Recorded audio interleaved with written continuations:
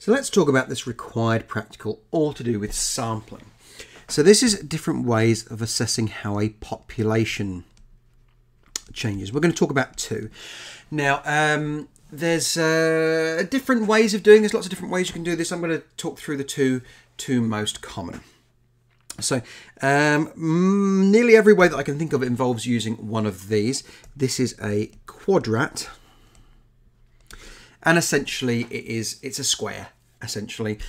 Some of them are fancy. I don't know if you can see very well on this particular photo, but this one has got a like a wire net inside. That can be quite helpful for something we'll talk about in a minute.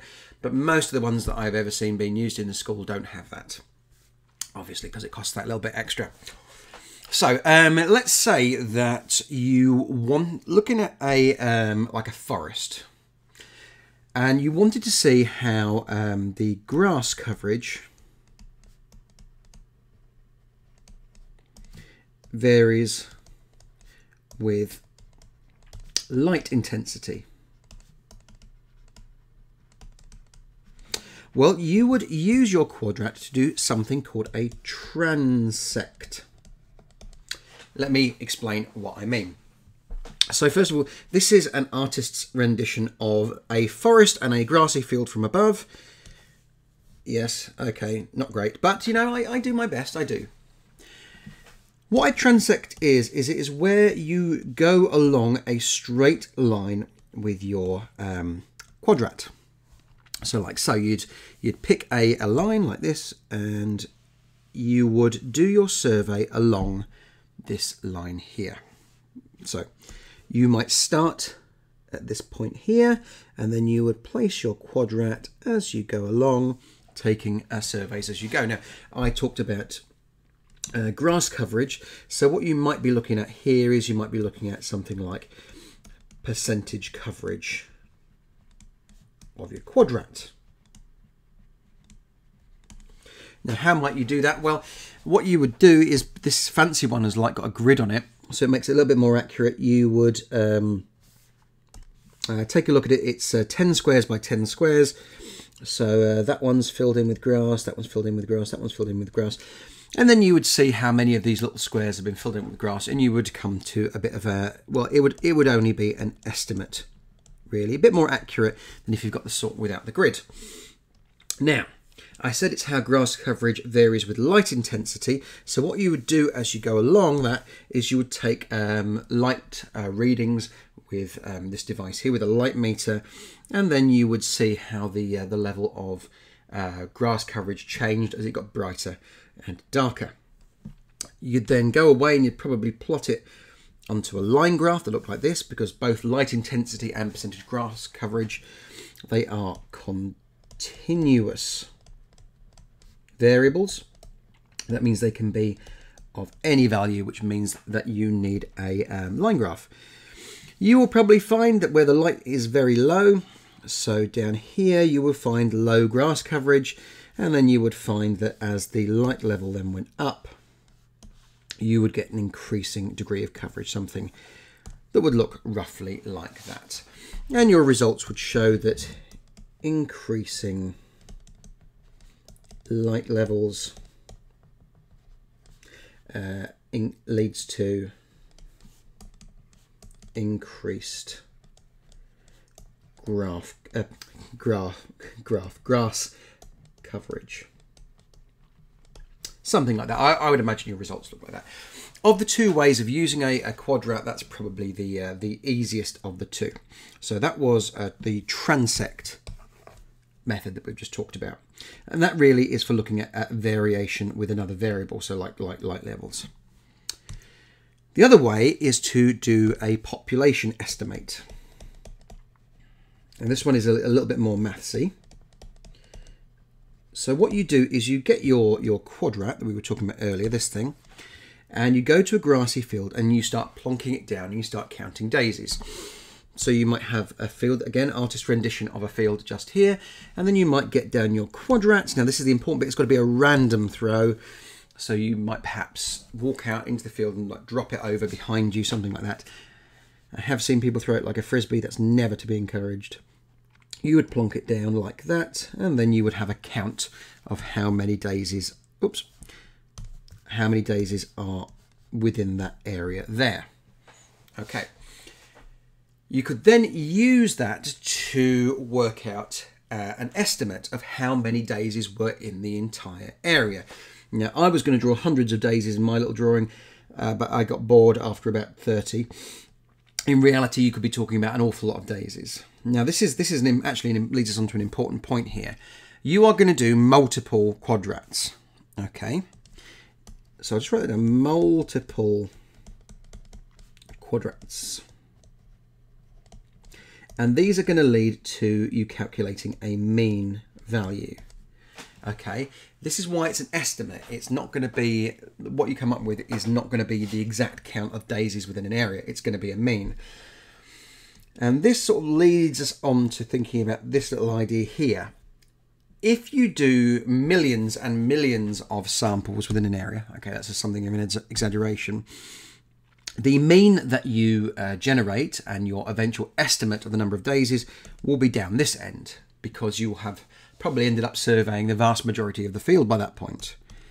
If you do one quadrat, well, that's really fast, but you may have hit an area with a larger than normal number of daisies or a smaller than number of daisies.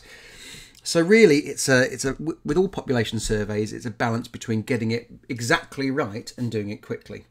Because obviously the ultimate way of doing a population estimate is to get on your hands and knees, crawl about and count every single daisy, but that would obviously take forever.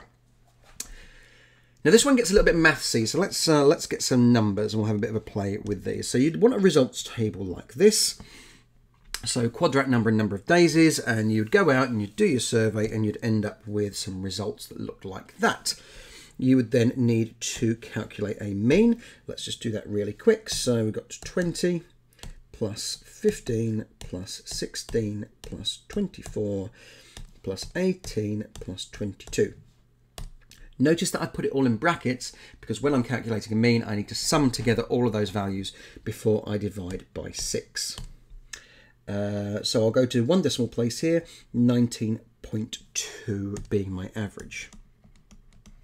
So that every quadrat, so one quadrat of area would equal 19.2 daisies. Right, now we need to get a little bit more mathsy to try and come up with an estimate. So let's pick up some values. Let's say that my field that I am surveying, let's call that 20 meters by 40 meters.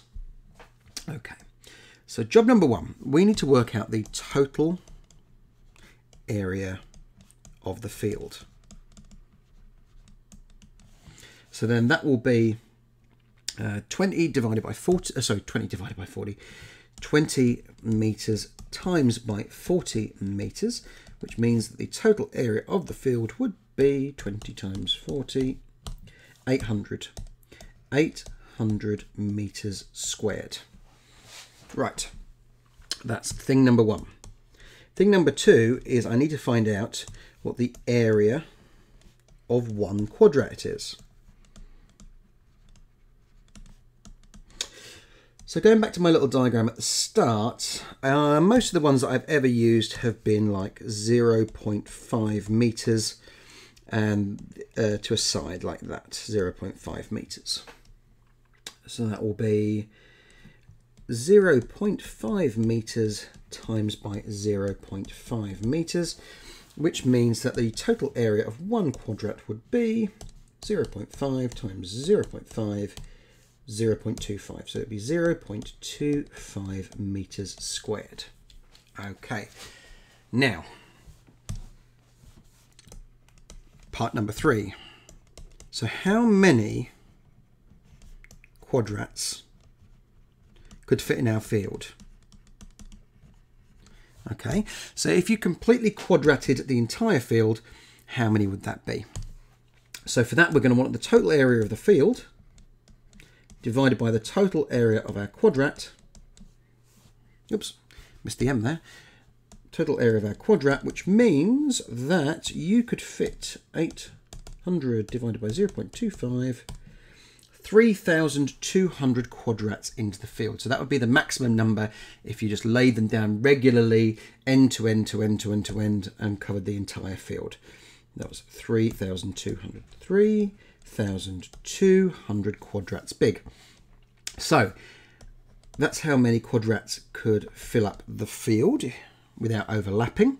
So we said that one quadrat was 19.2 daisies. So if it's 19.2 daisies, I can't spell today, per quadrat, and I have 3,200 quadrats that cover my entire field, that would be 19.2 times 3,200. So that would be a total population estimate then of 61,440. 61,440 daisies in my field. Now it goes without saying, again, this is an estimate. Okay. Out of a possible 3,200 quadrats that I could have done without overlapping, I did 6. So this estimate will probably not be massively accurate. In the grand scheme of things, it's probably going to be more down towards this end. But that's the point. It's an estimate. Okay, it's so that you don't have to go out and count out an entire population. So, 2 ways of sampling. You can see how a population changes as a factor like light intensity varies, or you can try and estimate the population within an area. Thank you very much.